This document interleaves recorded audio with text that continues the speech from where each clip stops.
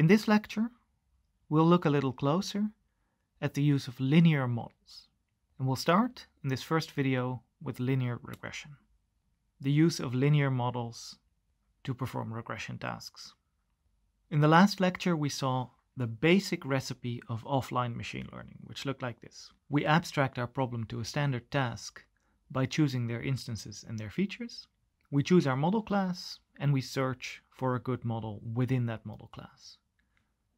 We'll focus in this lecture on the last 2 points, specifically on the model class of linear models, and we'll look for a large part of the lecture at the different ways we have in general of searching for a good model within a model class. And a lot of the search methods that we see here today are not just applicable for linear models, but are applicable to a lot of models in general.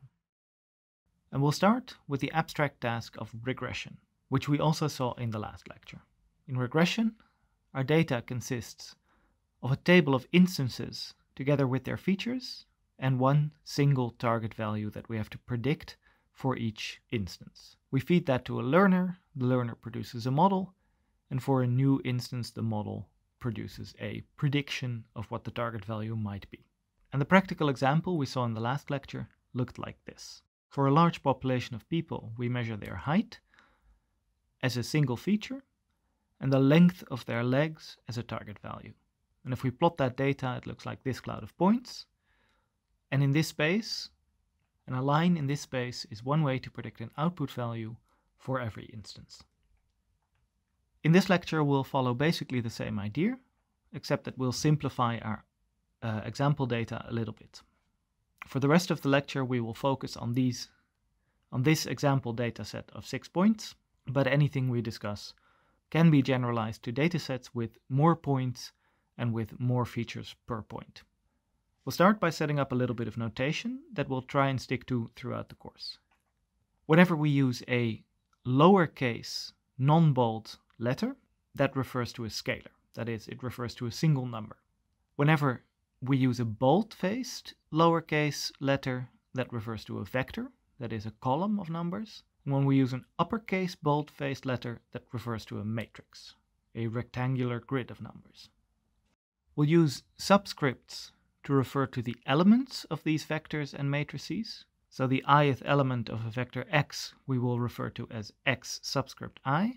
And since that element is a scalar, the subscripted version will be non-bolded. And the same goes for the matrix. So in this notation, we can very neatly express our dataset for a regression task in the following way. We have a list of instances, and each instance consists of a number of features, a fixed number for the whole dataset, in this case m.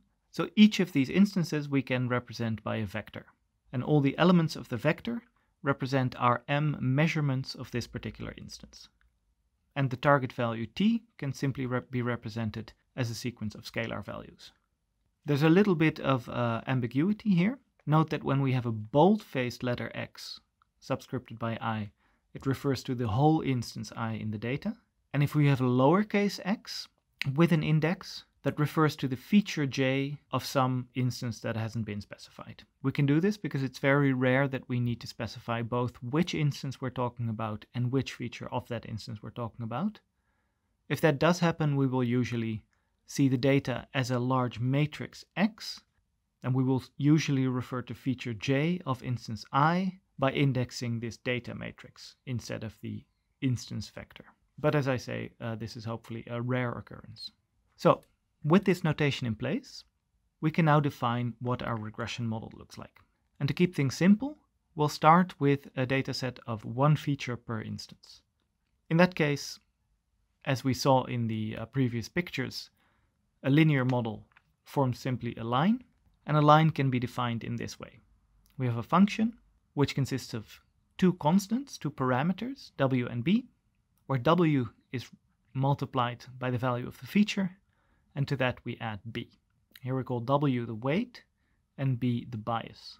W is also sometimes called a coefficient, and b is also sometimes called an intercept, but we'll stick with weights and biases. And the line that is defined by this function, the value w is also known as the slope, tells us how much the line goes up if we take one step to the right, and the value b shifts the whole line up and down. To extend this principle to more than one feature, we simply add another parameter. So in the two feature case, we now have two weights, W1 and W2, and still one bias. The first weight is multiplied by the first feature, and the second weight is multiplied by the second feature, and the bias is added on the end. Here's what that looks like. The thick orange lines together indicate a plane, which rises in the x2 direction and declines in the x1 direction. And the value W1 indicates how much f increases if we take a step of 1 along the x1 axis. The value of W2 indicates how much f increases if we take a step of size 1 along the x2 axis. Note that f decreases along the x1 axis, so W1 must be negative in this case. The value b, finally, serves to translate the whole hyperplane up or down. If we have more than two features, we extend the function in the same way.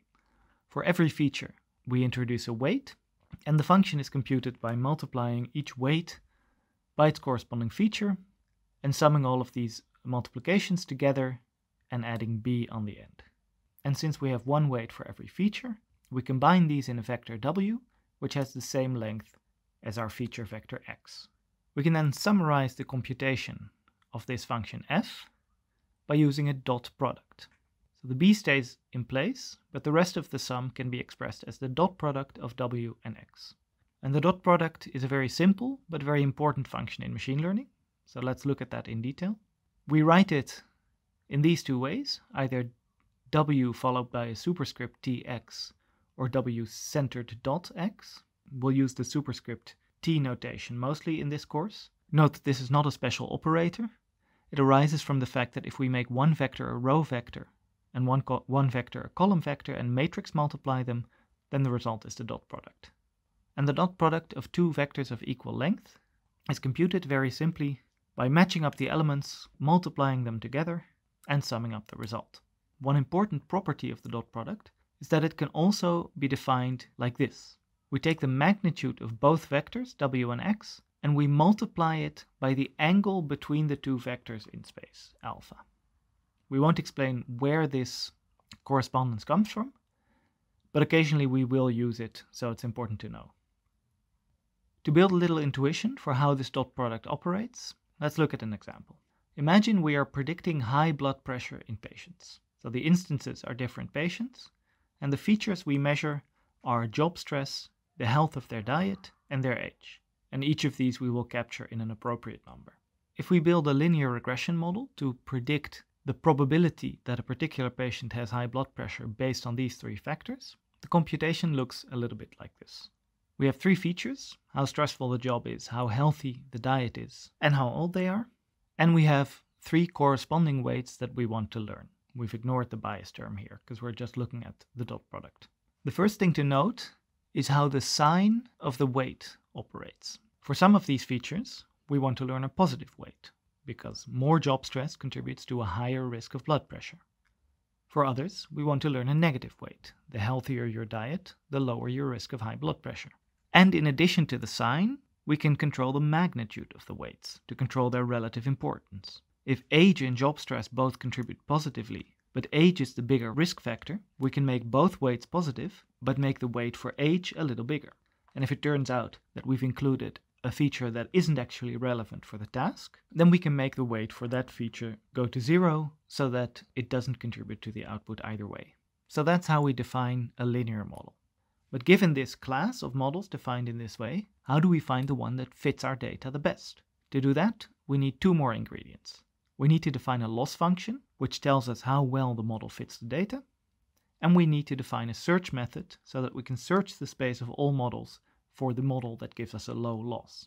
We'll look at the search methods in the next video and finish up this video by looking at one of the most popular loss functions for regression, namely the mean squared error loss. We've seen this already in the last lecture, but now we'll look at it in a little bit more detail and we'll try to work it into a search function. The loss function operates very simply. It compares the model output fpxj to the known value that it should be predicting. It subtracts one from the other to get the difference. Then it squares the difference and takes the average over all of these squares over the whole dataset. If we apply this loss function to our model, fill in what we know about our model, And we see that the parameters of the model are expressed by the vector w and by the single scalar b. And the computation of the model we can express by just filling in the formula that expresses the model. The dot product of w with instance vector xj plus the bias term b. The difference between the model output and the known target value, the green part and the green bars in this figure here, we call the residuals.